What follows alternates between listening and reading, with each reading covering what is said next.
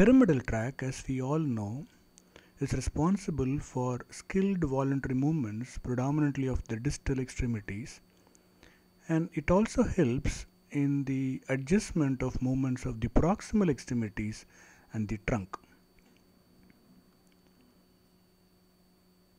The pyramidal tract originates from three sources. 1/3 comes from the primary motor cortex, another 1/3 comes from the secondary motor cortex, and the remaining 1/3 comes from the parietal lobe. As I mentioned below, the areas are there, but it's not necessary to remember them. After it originates in the cortex, it comes together in the corona radiata as shown in the diagram. Then it passes through a very important area, at least clinically, which is the internal capsule.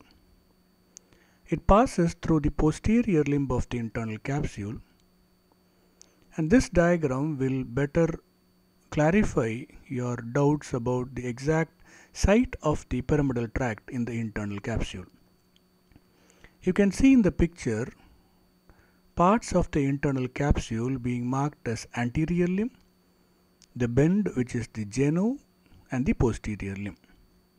You can see that the red arrow shows the pyramidal tract or the corticospinal tract, which is located in the posterior limb of the internal capsule. And you need to remember here that the arm and the fibers are closer to the genu, followed by the trunk fibers and the lower limb fibers. This particular part in the course of the pyramidal tract is important because it is supplied by the lenticulostriate branches of the middle cerebral artery, which is very much vulnerable for ischemia, both due to embolism and also due to thrombosis. So it produces a neurological deficit despite being affected in a very small region of the brain. After the internal capsule, it goes through the midbrain, where when it gets diseased, it may also affect the third and the fourth nerve.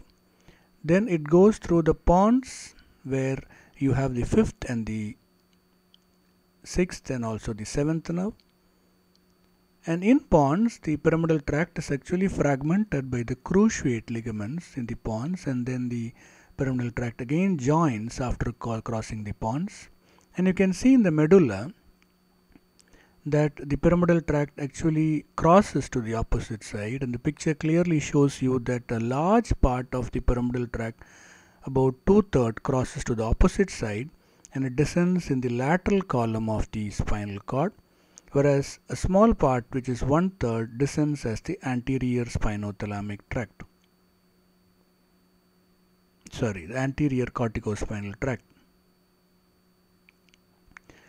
Now this picture will give you a better idea about where it exactly lies. In the spinal cord, you have three columns, that is the anterior column, the posterior column, and the lateral column. The pyramidal tract lies in the lateral column, and it connects with the anterior horn cell through what is called internuncial neurons.